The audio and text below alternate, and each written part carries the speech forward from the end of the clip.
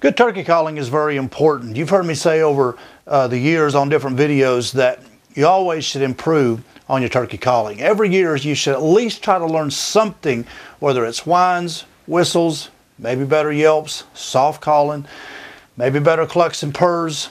You know, sometimes it just takes really effective and good calling to get that turkey into gun range.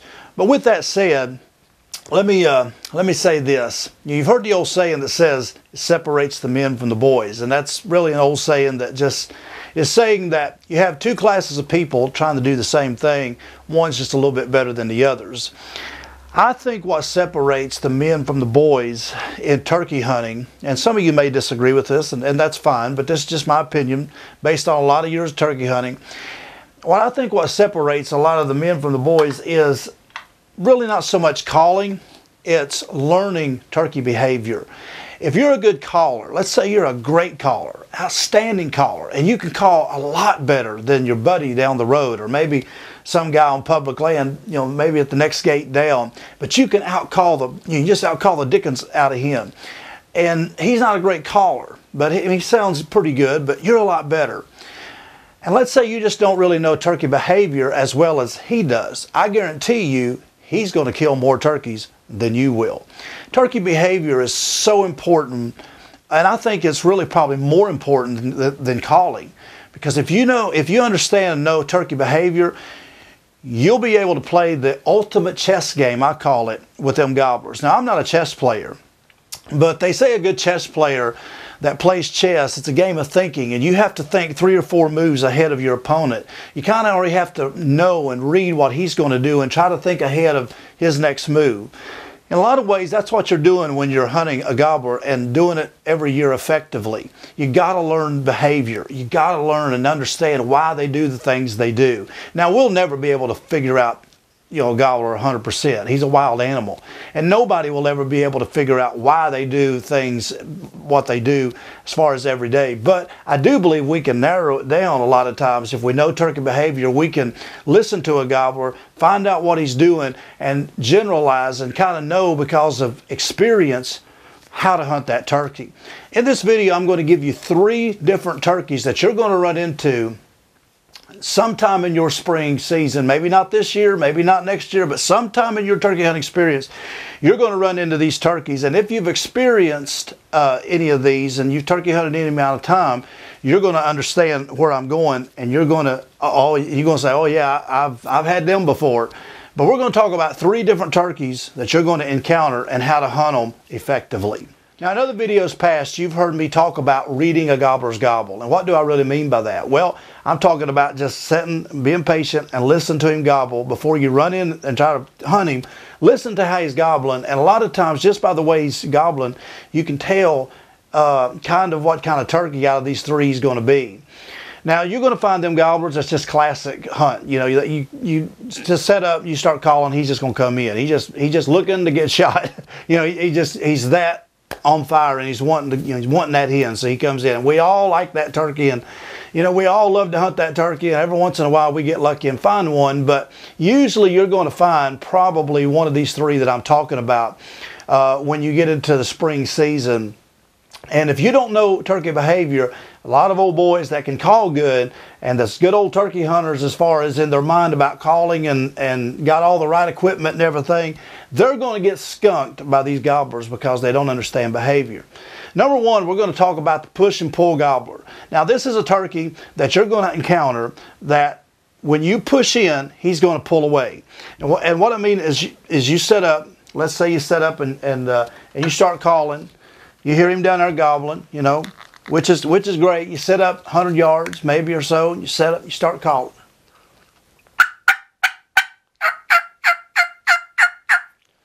Man, boy, he gobbles back. And you think, all right, he's coming in. Anytime now, we're going to see that old red head, and we're going to be able to get a shot.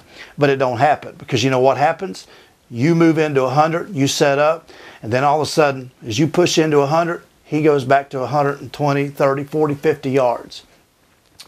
You make a second move.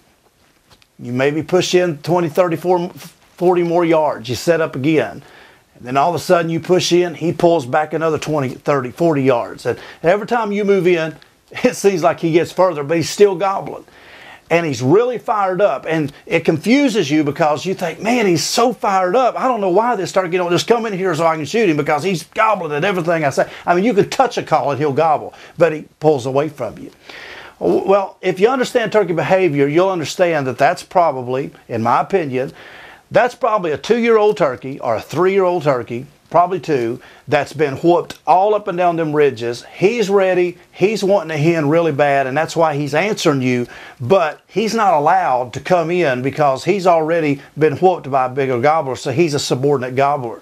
Now, he's still gobbling. He's still answering you, and it'll confuse you, and you'll sit there and just keep calling until he finally walks off and gets tired of you, and then you go back to the truck and go, man, what happened? You know, I don't understand. That turkey was so fired up. Well, here's how you hunt that push and pull gobbler. When I find a gobbler, when I move in, he pulls back and he's still gobbling at me, I will shut up calling, and if I can, you know, it depends on where you're hunting, and it depends on if you got a lot of room to move on. If I'm hunting and I got room to roam and I can get on the other side of him, I'll quit calling, I'll back out, I'll use the terrain, I'll try to get on the other side of him and never make a sound, because he ain't going nowhere.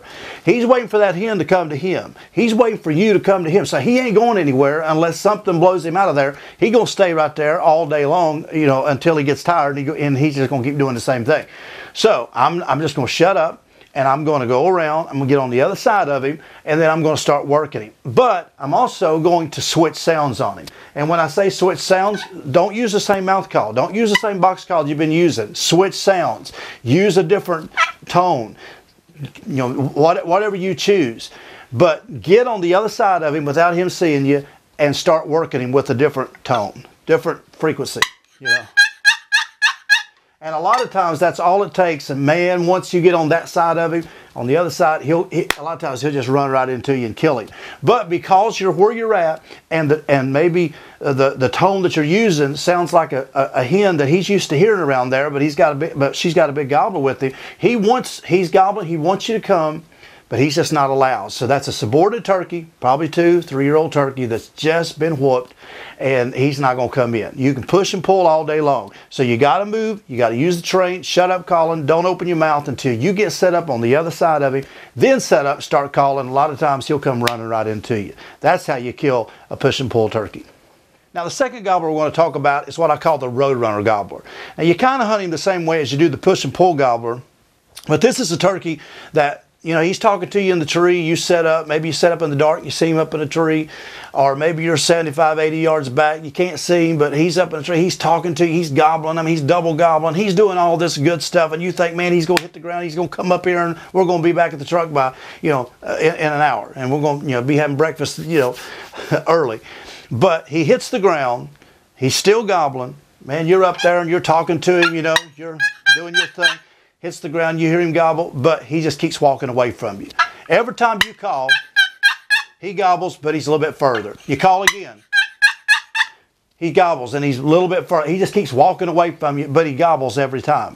This is what I call the roadrunner turkey. He's interested. He keeps gobbling. He wants you to, you know, he's, hey, I'm here. But he just keeps walking away from you. When I encounter a turkey like that, for whatever reason, he just wants to be somewhere. Now, he may be an older turkey. This don't mean he's a subordinate turkey, and, you know, that doesn't mean that he's not a big, you know, 4 or 5-year-old turkey. He's just got a place in his mind he wants to go. For whatever reason, he's got a place. Maybe it's a strut zone. Maybe it's the corner of a field where he goes, you know, picks up hens for whatever, you know, for whatever reason, that's where he wants to be. But you're back here, he wants to be there. You got to be where he wants to be. Now, if you have an ideal of which way he's going, you scout the land, you kind of already know.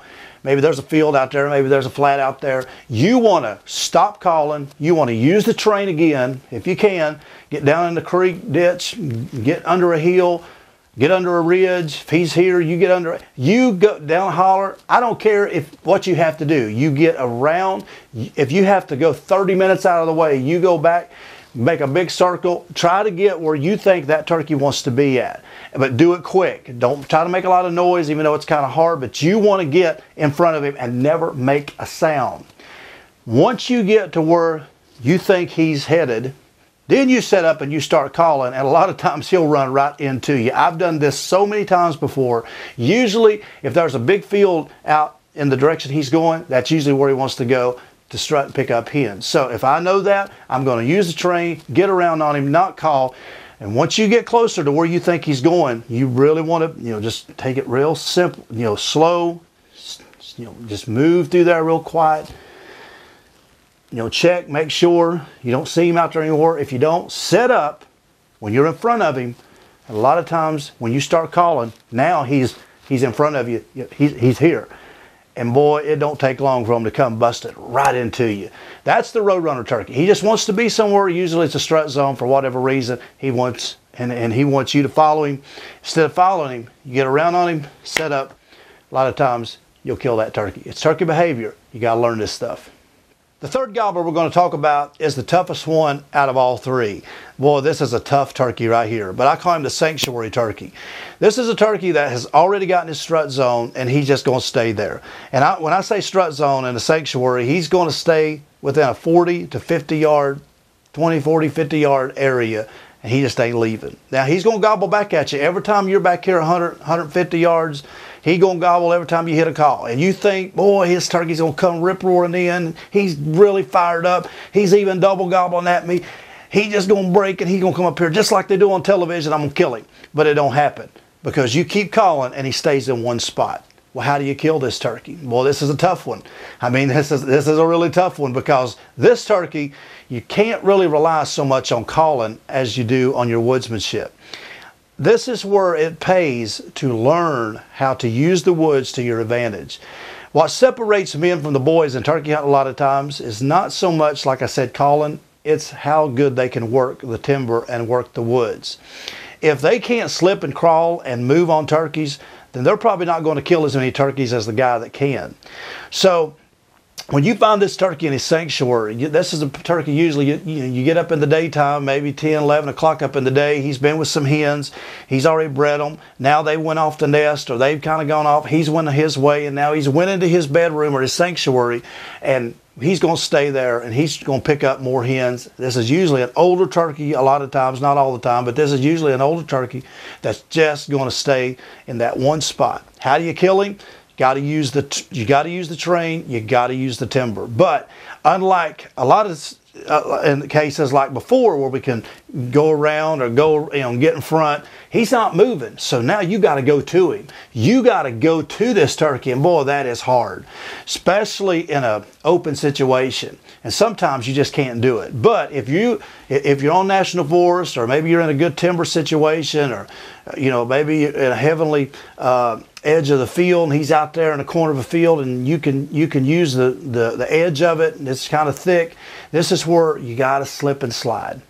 You got to get on your belly and you got to crawl. You got to become like a Navy SEAL. You got to do whatever it takes to close the distance. You can do this, but it's hairy. Boy, is it ever hairy. And, sometimes it just don't work out. Sometimes you blow the hunt, but you'll never know until you try.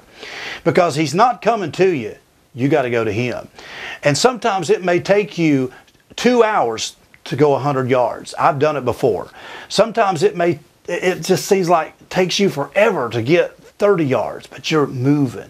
You're on your belly. You're putting that gun easy up in front of you, and you're pretty much just pushing yourself. I look for laying down logs a lot of times in this situation. If there's a big log out there and he's on the other side of it down off the point or something, and I know I'm getting close, I stay and I try to keep that log as my concealment, and I'm just moving. I'm not even up on my knees. I'm right on my belly. I'm just sliding to this turkey, and I'm taking it really easy. And the closer I get to him, the more hairy it becomes. But he's not going anywhere. He's there. Don't worry. Don't worry unless he sees you and you blow him out of there, and you're going to know it if you do. He's still there. And boy, you talking about heart pounded. It gets heart pounded.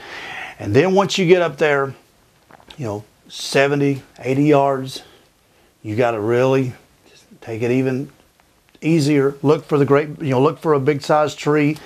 Kind of stay, keep them trees as your camouflage blocking you. And sometimes you can crawl right into their bubble and them not even know it. It's tough, but this is the way you kill turkeys when they're like that. When you get up there, You know, a lot of times when you get up in a position, maybe you get 50 yards, and maybe you hear him down there spitting and drumming, maybe just over the heel a lot of times. That's when sometimes you can set up and start your soft calling. You know, do them little clucks and purrs. Sometimes he may break and come. Sometimes he may. Sometimes you may even have to crawl that last 20 yards. It's tough, but you'll never know until you try. You just got to roll the dice. And I've killed a lot of old gobblers by slipping on them, but it's really tough. That's as a sanctuary turkey, and the reason he's gobbling at you is just because he wants you to come to him, and sometimes you just got to do it. So if you learn turkey behavior, you'll become a lot more efficient turkey hunter. But you just got to understand why they're doing what they're doing a lot of times. And just by the way he's acting, that'll tell you how to hunt him. And that'll help you kill all 3 of these turkeys if you encounter them this coming spring. Well, I hope you enjoyed today's video. Please take a moment and subscribe to this channel if you haven't already, because we have a lot of great turkey hunting content coming in the weeks to come, and you don't want to miss any of it. Make sure to check out all of the links in the description, springfevercustomcalls.com, where you can get my Signature Series box call and my Signature Series mouth calls, along with all the other great turkey calls available at springfevercustomcalls.com. Also, while you're over there, grab you a Dell Outdoors official classic t-shirt. It just helps us to continue doing what we're doing on the channel here, so make sure to get you a t-shirt. Also, check out my brand new online store. The link will be in the description, where we're weekly bringing you new t-shirts, hoodies, neck gaiters, coffee mugs, a lot of things with our Dell Outdoors logo on it. So check that out as well, and everything that you buy there just helps us to keep doing what we're doing here. Check out SOSO Outdoors and check out Spring Fever Custom Calls, like I've already said. Check out their YouTube page. Also subscribe to those fellas over there at Spring Fever and also SOSO Outdoors. Just a lot of great links below. Check them all out. Support the channel here, like I said, with all your purchases. And we will be seeing you shortly with another great video full of turkey hunting tips.